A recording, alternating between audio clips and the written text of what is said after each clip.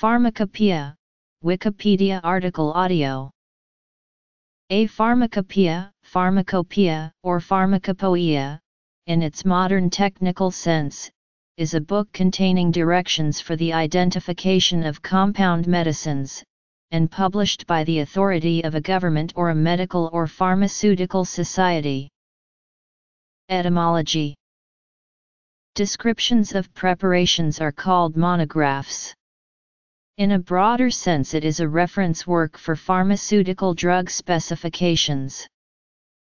The term derives from ancient Greek phi alpha rho mu alpha kappa omicron pi omicron iota alpha, from phi rho mu alpha kappa omicron new drug, followed by the verb stem pi omicron iota make, and finally the abstract noun ending iota alpha. From ancient Egyptian pe armaki, meaning he who brings security. One of the characterizations of Thoth, the Egyptian god of scribes, who is also associated with healing.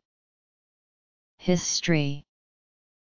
In early modern editions of Latin texts, the Greek spellings phi, kappa, and omicron iota are respectively written as ph, c, and oe, giving the spelling pharmacopoeia.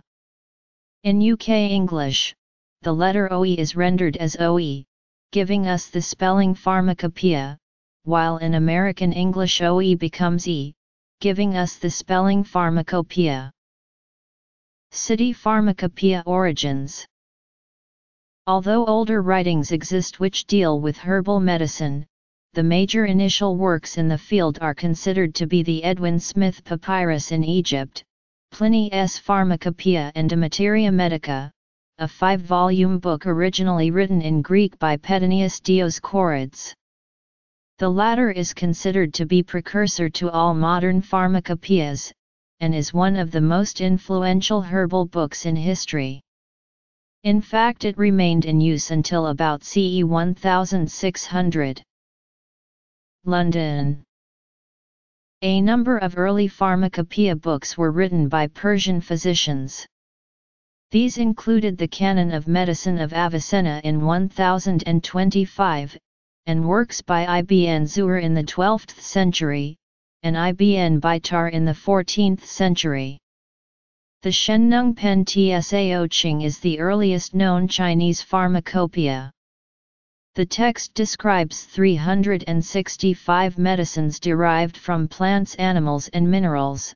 According to legend, it was written by the Chinese god Shengnung. National Pharmacopoeia origins. The first known work of this kind published under civic authority appears to have been that of Tang Dynasty in China. The treatise was written by several officials of Emperor Jiaozong of Tang. The Pharmacopoeia contained 850 sorts of crude medicine, revising the treatises written by ancient Chinese pharmacists. Supranational and international harmonization. However, the first dated work appeared in Nuremberg in 1542. A passing student named Valerius Cordus showed a collection of medical prescriptions, which he had selected from the writings of the most eminent medical authorities, to the physicians of the town, who urged him to print it for the benefit of the apothecaries, and obtained for his work the sanction of the Senatus. A work known as the Antidotarium Florentinum was published under the authority of the College of Medicine of Florence in the 16th century. In 1511, the Conc Ordi Apothecariorum Barcinan was published by the Society of Apothecaries of Barcelona and kept in the School of Pharmacy of the University of Barcelona. The term pharmacopoeia first appears as a distinct title in a work published at Basel, Switzerland, in 1561 by Aphos, but does not appear to have come into general use until the beginning of the 17th century. Medical preparations, uses, and dosages. List of national and supranational pharmacopoeias. Before 1542 the works principally used by apothecaries were the treatises on simples by Avicenna and Serapion, the De Synonymies and Quid pro quo of Simon Januensis, the Liber Servitoris of Bulchasim ben Aberazarim, which described the preparations made from plants, animals, and minerals, and was the type of the chemical portion of modern pharmacopoeias, and the Antidotarium of Nicolaus de Salerno, containing Galenic formulations arranged alphabetically. Of this last work, there were two editions in use, Nicolaus Magnus and Nicolaus Parvus. In the latter, several of the compounds described in the large edition were omitted and the formulae given on a smaller scale. Also Vesalius claimed he had written some dispensariums and manuals on the works of Galenus. Apparently he burnt them. According to recent research communicated at the Congresses of the International Society for the History of Medicine by the scholar Francisco Javier González Echevarría, Michel de Villeneuve also published a Pharmacopoeia. Michel de Villeneuve, fellow student of Vesalius and the best Galenist of Paris according to Johann Winter von Andránch, published the anonymous Dispensarium or Inquiridion in 1543, at Lyon, France, with Jean Frelin as editor. This work contains 224 original recipes by Michel de Villeneuve and others by Lespligny and Chapuis. As usual when it comes to pharmacopoeias, this work was complementary to a previous Materia Medica that Michel de Villeneuve published that same year. This finding was communicated by the same scholar in the International Society for the History of Medicine, with agreement of John M. Riddle, one of the foremost experts on Materia Medica, Dioscorides' works. Nicolaes Tulp, Mayor of Amsterdam and respected Surgeon General, gathered all of his doctor and chemist friends together and they wrote the first Pharmacopoeia of Amsterdam in 1636, Pharmacopoeia Amstelredamensis. This was a combined effort to improve public health after an outbreak of the plague, and also limit the number of quack apothecary shops in Amsterdam. Until 1617 such drugs and medicines as were in common use were sold in England by the apothecaries and grocers. In that year the apothecaries obtained a separate charter, and it was enacted that no grocer should keep an apothecary's shop. The preparation of physicians' prescriptions was thus confined to the apothecaries, upon whom pressure was brought to bear to make them dispense accurately, by the issue of a Pharmacopoeia in May 1618 by the College of Physicians, and by the power which the wardens of the apothecaries received in common with the censors of the College of Physicians of examining the shops of apothecaries within 7 m of London and destroying all the compounds which they found unfaithfully prepared. This, the first authorized London Pharmacopoeia, was selected chiefly from the works of Mailloux and Nicolaus de Salerno, but it was found to be so full of errors that the whole edition was cancelled, and a fresh edition was published in the following December.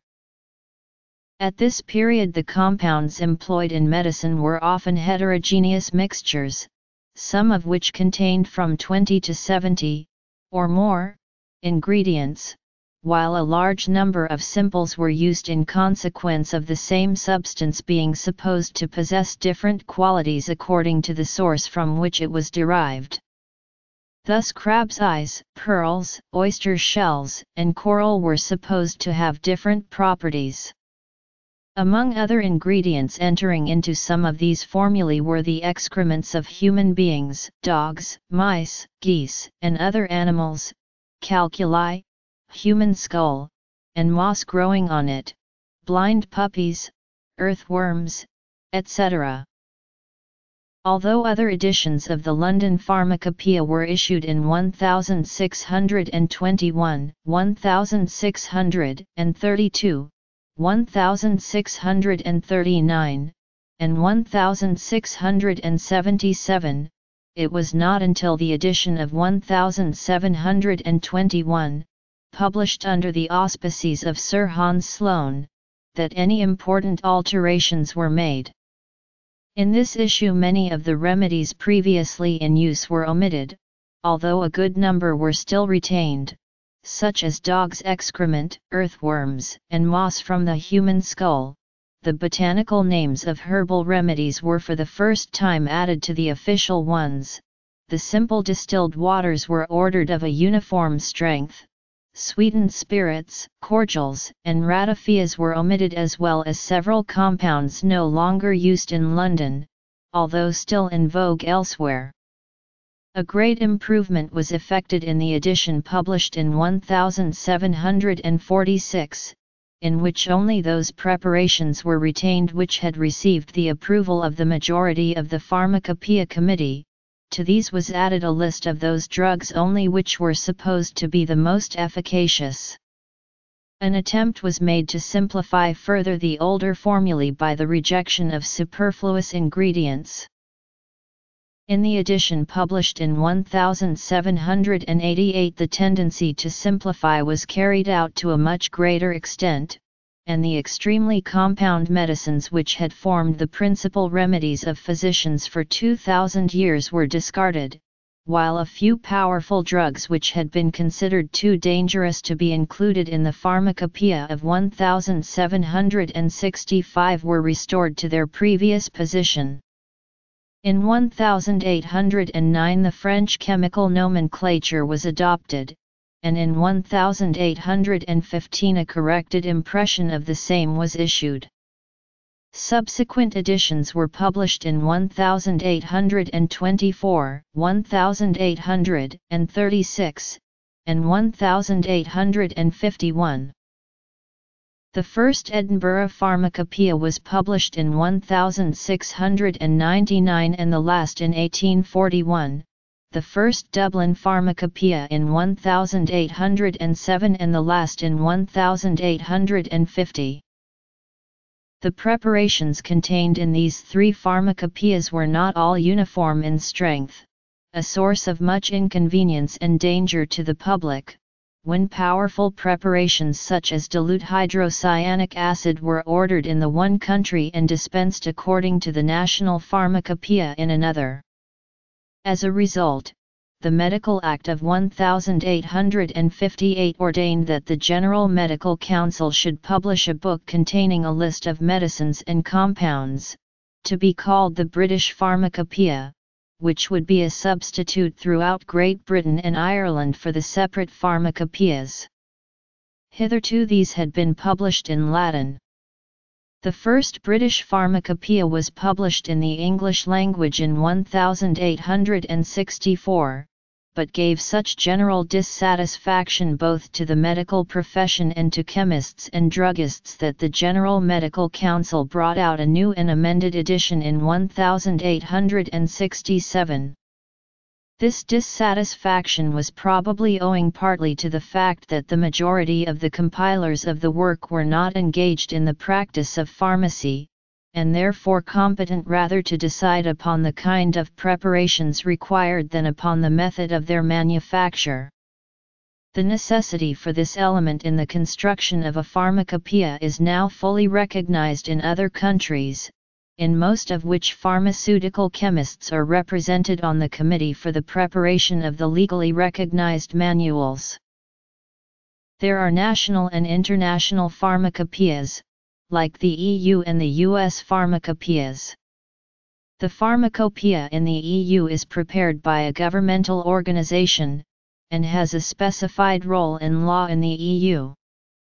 In the US, the USPNF has been issued by a private non-profit organization since 1820 under the authority of a convention that meets periodically that is largely constituted by physicians, pharmacists, and other public health professionals, setting standards published in the compendia through various expert committees.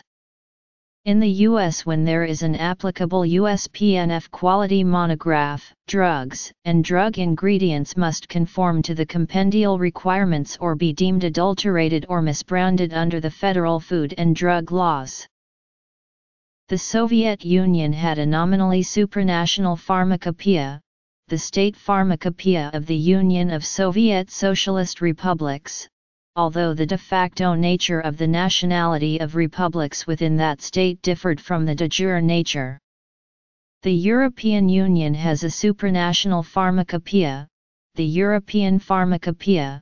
It has not replaced the national pharmacopoeias of EU member states but rather helps to harmonize them.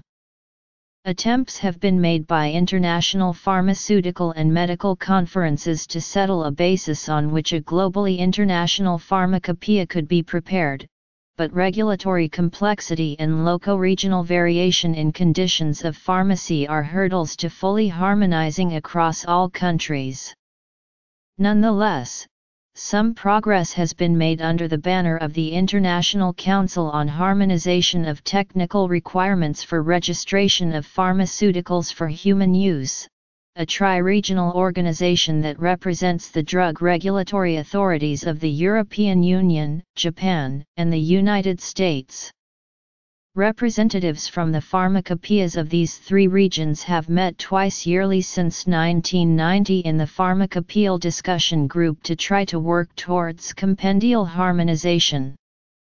Specific monographs are proposed, and if accepted, proceed through stages of review and consultation leading to adoption of a common monograph that provides a common set of tests and specifications for a specific material. Not surprisingly, this is a slow process. The World Health Organization has produced the International Pharmacopoeia, which does not replace a national pharmacopoeia but rather provides a model or template for one and also can be invoked by legislation within a country to serve as that country's regulation. Though formerly printed, there has been a transition to a situation where pharmaceutical information is available as printed volumes and on the Internet.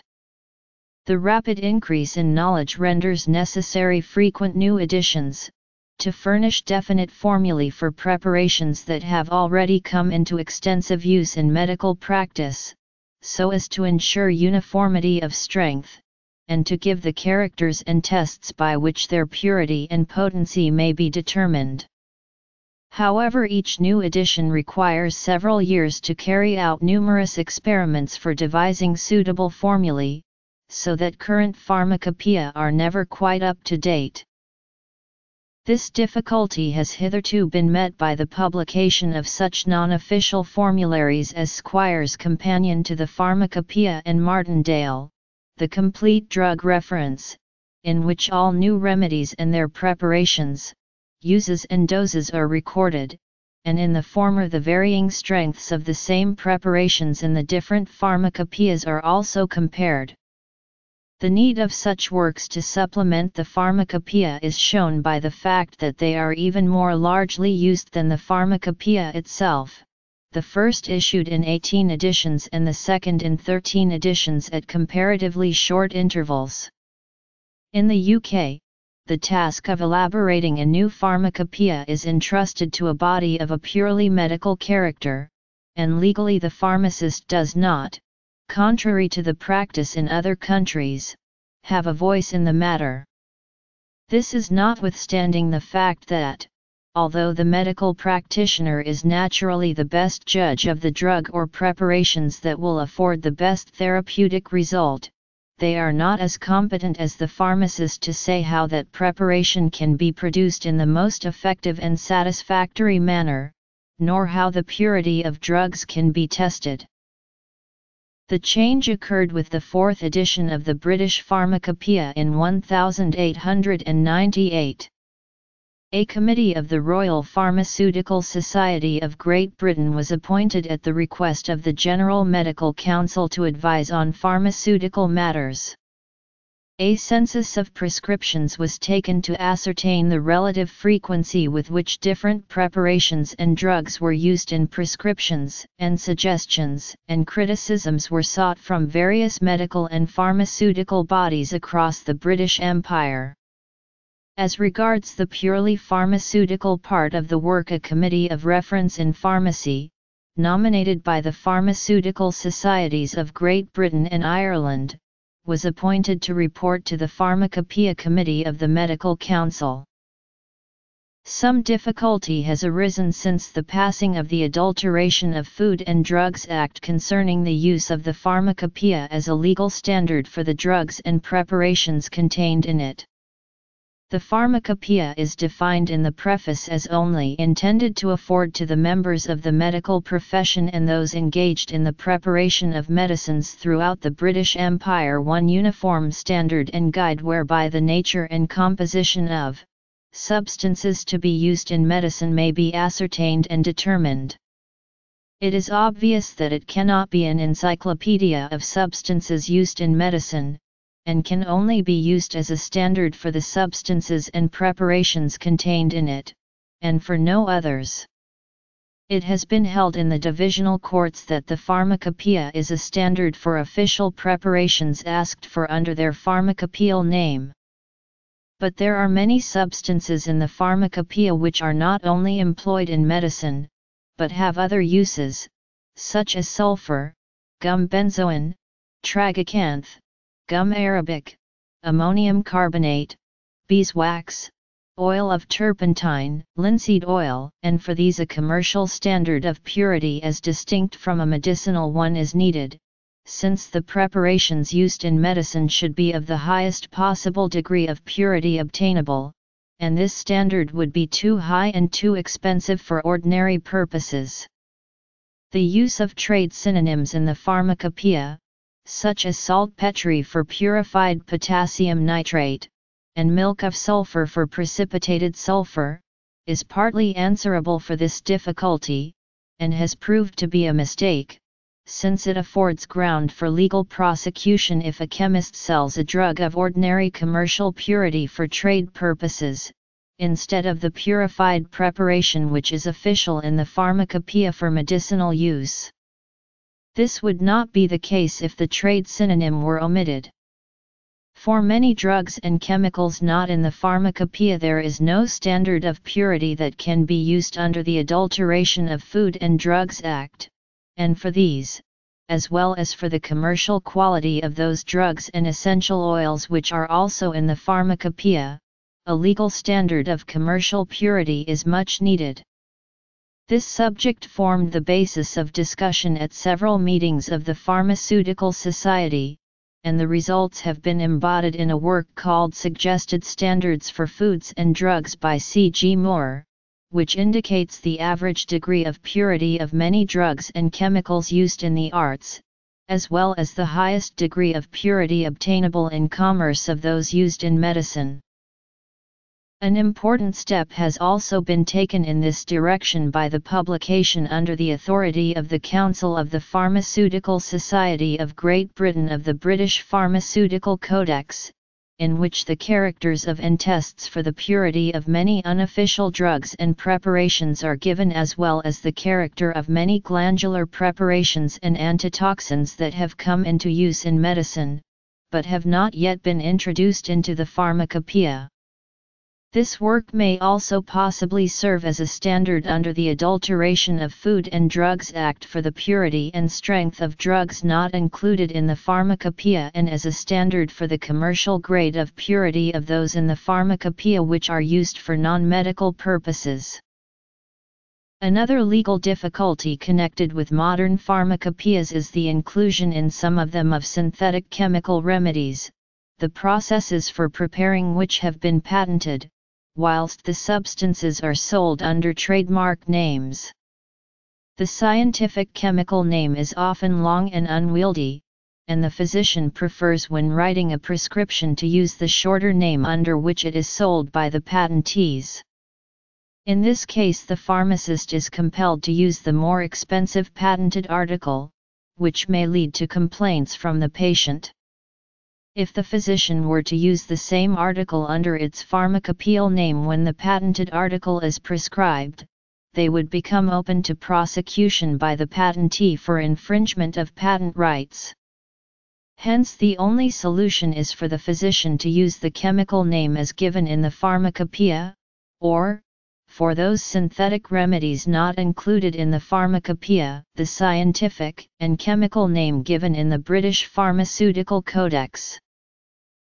In most of the new Latin names, Pharmacopoeia is the more common spelling, although for several of them, Pharmacopoeia is common. This article incorporates text from a publication now in the public domain, Chisholm, Hugh, ed. Pharmacopoeia. Encyclopædia Britannica. Cambridge University Press.